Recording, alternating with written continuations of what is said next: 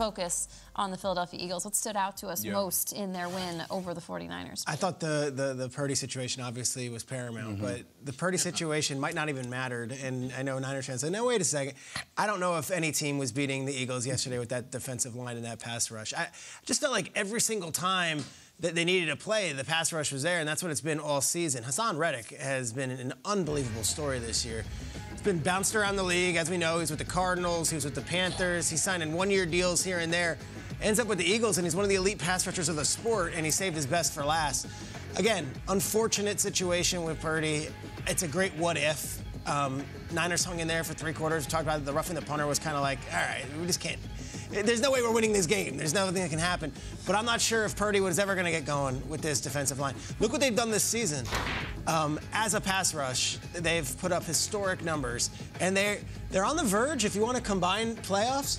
If they have 5 sacks in the Super Bowl, we're talking about the greatest sack team ever. That's incredible. And that's an amazing stat for a team that does not get talked about that way. We often talk about the run game and what they do on the offensive line. The defensive line's been amazing. So the game doesn't have an asterisk to it, but it kind of feels weird even like piling on and being like, they kicked their butt. I know the quarterback situation was everything, and yet let's not take away from how dominant that Eagles pass rush has been all season and what Haason Reddick and those boys did yesterday. That for sure. Also, the Eagles hung 31 points on the best defense in the league. They scored 31 points. But it's a pretty big what-if. It's huge. Brock Purdy never lost a game. Their last loss was on October 23rd. We don't really know.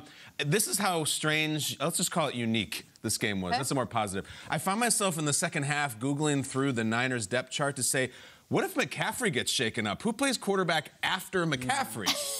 Do we switch Debo's helmet? Just let him run around? Juwan Jennings. Juwan Jennings? Plays high school quarterback. Okay, so you put in a high school quarterback in the NFC title. That's how weird it was. The game from the get-go, what you didn't see in the highlight, on the second snap of the game, the Niners are on defense, Fred Warner goes down, and he's kicking his legs like, oh, I think Warner might be out for the game. He comes back. Then you have the Devontae Smith non-review, which is massive and also inexplicable, and I think a huge letdown. Everything about Devontae Smith's body language was saying, challenge this. He knows it's not a catch. He's doing this thing, and they're like, run the play, run the play.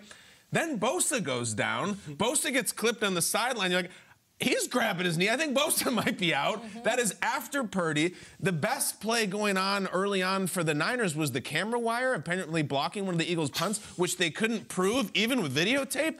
And that's not even to speak of Brock Purdy getting injured. It was a start-to-finish, played on a burial ground type game for the 49ers. Look, the Eagles are awesome. I think they were the best team left in the Final Four. I think they're the best team left in the Final Two. And the reason Brock Purdy got knocked out is because they hit the crap out of him with their pass rush.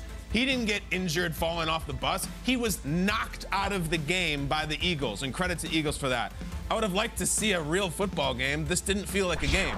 It felt like, well, can we just flex Bengals Chiefs into the 4 o'clock window now? Because this game's over, and it was. Bizarre ending. The Eagles are an amazing team. I would have liked to see the Niners get to throw a few more punches. It's just terrible. I agree with you both. It's a tricky game to break down because you don't want to take away from what the Eagles were able to accomplish.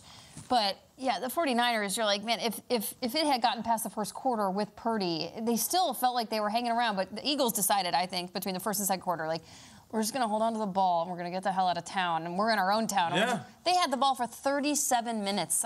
They had 25 first downs. If that doesn't scream, oh, we see how this is going. We see how just the gods are against the 49ers today. Let's just hold the hell onto the ball. Jalen Hurts understood the game plan. What I've loved and appreciated most about this Eagles team is every game feels different. The identity of the team looks different every day. Some days, and I think Jalen Hurts feels it halfway through the first quarter. By the end of the first quarter, he's like, okay, I have a sense that we need to be running the ball more today. I need to be running the ball. Oh, you need me to have a couple explosive pass completions? Fine, I can do that too.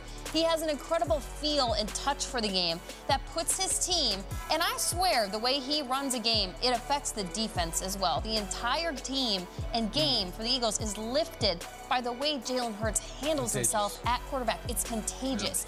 It has this powerful leadership quality to it that I think is remarkable. We'll get into his story for the next 2 weeks, but what Jalen Hurts accomplished up until yesterday in his football career has been amazing. What he is about to do, playing in his first Super Bowl ever, with what he came from, is remarkable. Oh, yeah, we'll talk about it too. But man, he just has this gift to control the narrative of a game and have control of his team that I think hugely impacted the Eagles yesterday. Yeah, without a doubt. You go into that game and you're looking at it, and we said it last week, it was like, these are two juggernauts, and we're so excited to see the matchup up front and what this game is going to be like. And we didn't get a chance to see that, and you don't want to take anything away from the Philadelphia Eagles. And a ton of credit to the 49ers because this game was close. Even when Brock Purdy gets injured, it's 7-7, and the Eagles go down, score to make it 14-7, and the 49ers are driving until Josh Johnson drops the ball, and then it kind of just went downhill from that point. That was the play. And then you combine the next drive, the 49ers on defense have multiple penalties, which lead to a touchdown.